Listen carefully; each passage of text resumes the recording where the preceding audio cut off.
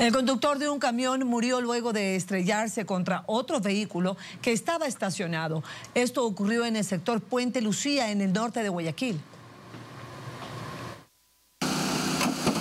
Por circunstancias que aún son investigadas, el conductor del camión bananero no se habría percatado que una plataforma cargada con un tractor se había detenido a un costado de la carretera en el sector de Puente Lucía, vía Adaule, estrellándose violentamente en la parte posterior. Es una tipología de estrellamiento.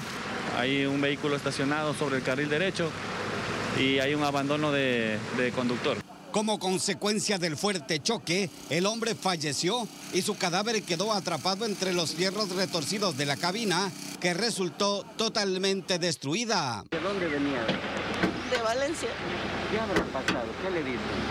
No sé, todavía no estoy al tanto de lo que ha pasado, solamente me llamaron, nada más, y aquí estoy.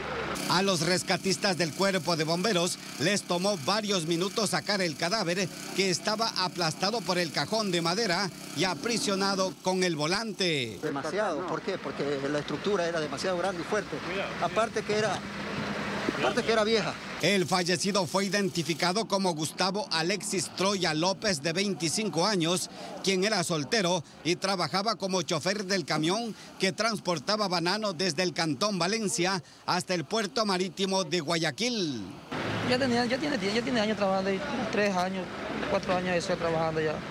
¿Qué dicen los testigos? ¿Estaba estacionado el carro ahí? Sí, estaba estacionado, estaba así como lo ve ahí, mal estacionado. En medio del dolor de amigos y familiares, el cuerpo del camionero fallecido fue trasladado al laboratorio de ciencias forenses. Leonardo Flores, TC Televisión.